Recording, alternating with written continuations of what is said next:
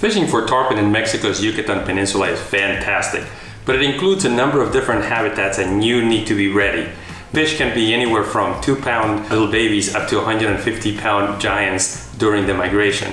So it's important to come prepared, and for that, I bring you my top 10 favorite tarpon flies that cover all the bases. You probably heard a lot of people talking about the need for topwater flies, especially when you're fishing for baby tarpon. Well, I got that covered with the gurgler, a fantastic fly that mimics essentially a shrimp on top of the water and uses some foam to create the buoyancy and also a lip that allows you to create a little disturbance to attract the attention of the fish.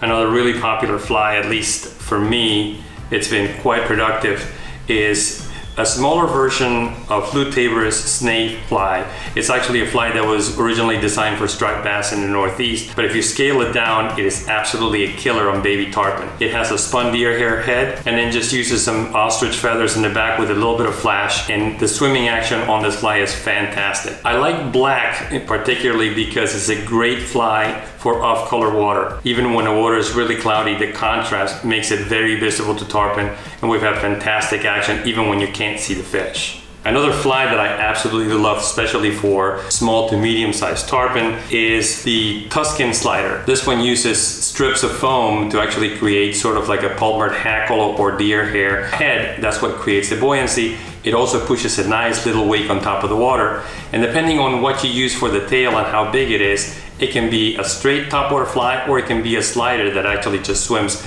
just under the surface film. A fantastic fly.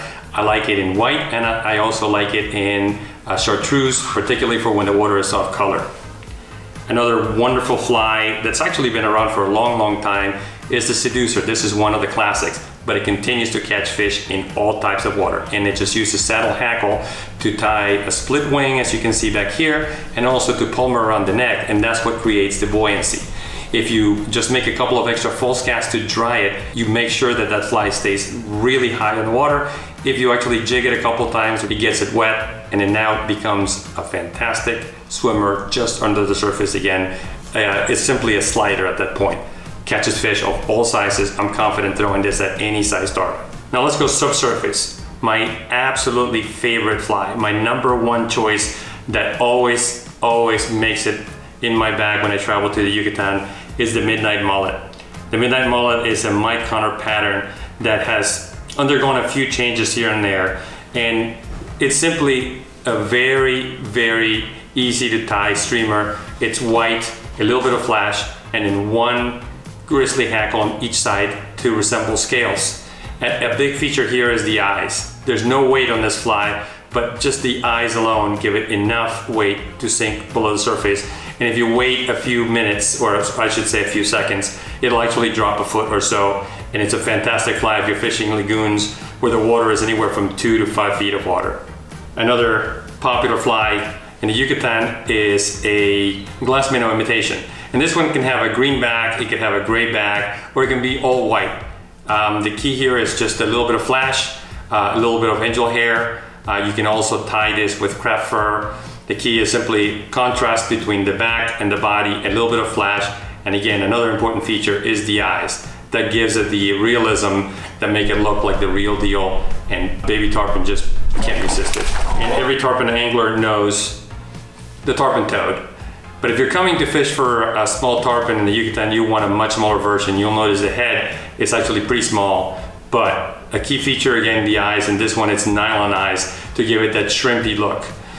You can tie this with marabou for the tail, or you can tie it with zonker strip like I do. I like the zonker because of the action. I think it actually has a little bit better swimming action than just the marabou. And of course, you gotta scale down the size of the hooks to make sure it doesn't sink too fast. Another popular fly that's been around probably for, I don't know, 40, 50 years, one of the first productive tarpon catchers is the cockroach. But if you're coming to the Yucatan, particularly when you're fishing for juveniles, you want to tie a sparse version of the fly.